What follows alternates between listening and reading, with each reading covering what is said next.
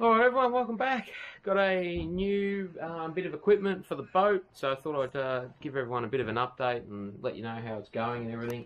Haven't actually used it yet. Bought myself an electric Watersnake from BCF, so it's the Ambush model, 54 pound of thrust. I've only got a 4.3 metre boat, so I think that's going to be plenty. It's got a 48-inch shaft on it as well.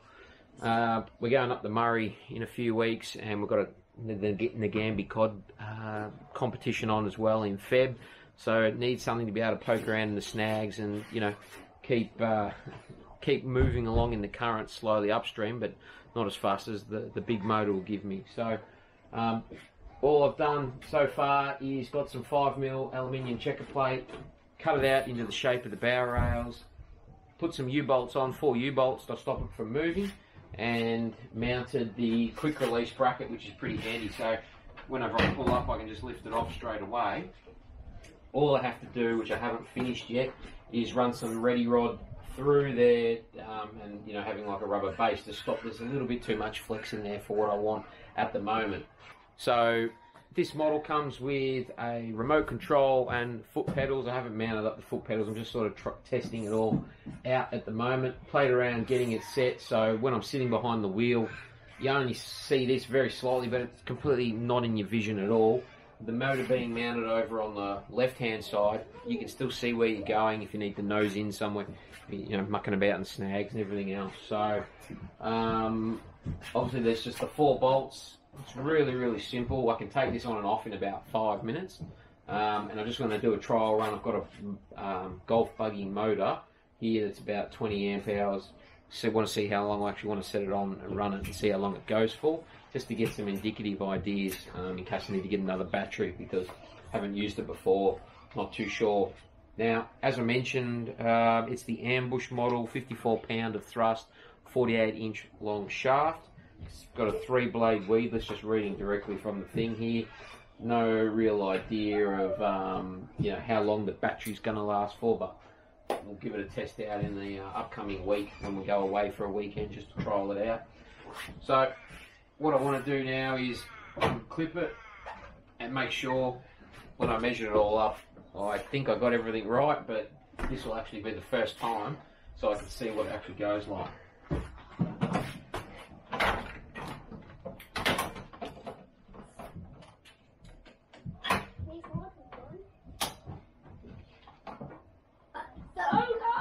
So let's put the bracket in so the thing doesn't completely fall off. There we go.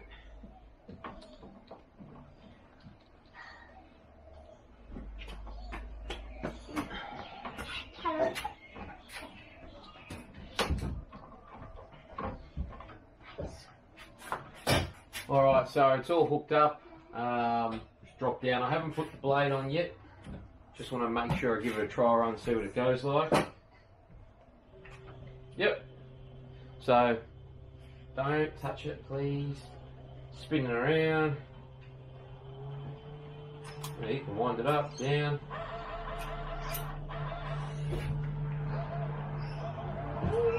Yeah. You can spin around, very cool. How on earth does it do that?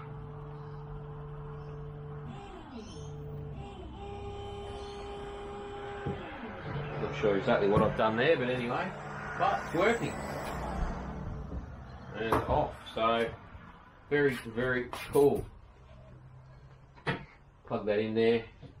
So, alright, so just bring it in for a little bit of a closer look and show you exactly how I've sort of got it mounted up here. So, as you can see, it's just the 5mm plate, cut, angled. Like I said, I need to put in a little bit of steel under here because there is a little bit of flex there which I'll need to take out. Around here, as you can see, plenty of room. It's not going to hit anything. I've also still got plenty of room up the top here for the motor to make sure I'm in the water, that it's not hanging out too far. Like I said, I've just put 2 lots of these U-bolts on. Stop it. At the moment I don't have the front ones on because I'm just trial fitting everything. And yeah, So yeah, so that's pretty much everything ready to go. Looking forward to giving it a whirl. But BCF, they had them on special. You can get a whole bunch of different models. This one is not the GPS version. I think that was basically like another $1,000, and for the amount that I'm going to be using it in fresh water or even out in the ocean, if I wanted to keep it on, I think just being able to use the foot controller or the remote, pretty straightforward. So the remote, obviously turn it on, left, right, speed. Not sure what the M and the N are. I need to read the instructions on that. You want to hop out, do you? Alright, hang on a second. Alright, so if you want to take the motor off at night and not leave it on from a safety point of view, it comes with a quick release. So everything, didn't have to buy anything else extra. It's come with everything here. You'll see here, there's this little metal bar. So this holds the motor on and also then allows you to quickly take it off. So once you pull that out, the motor just sits in, this plastic hard bracket that's underneath, that's got the 4 bolts here.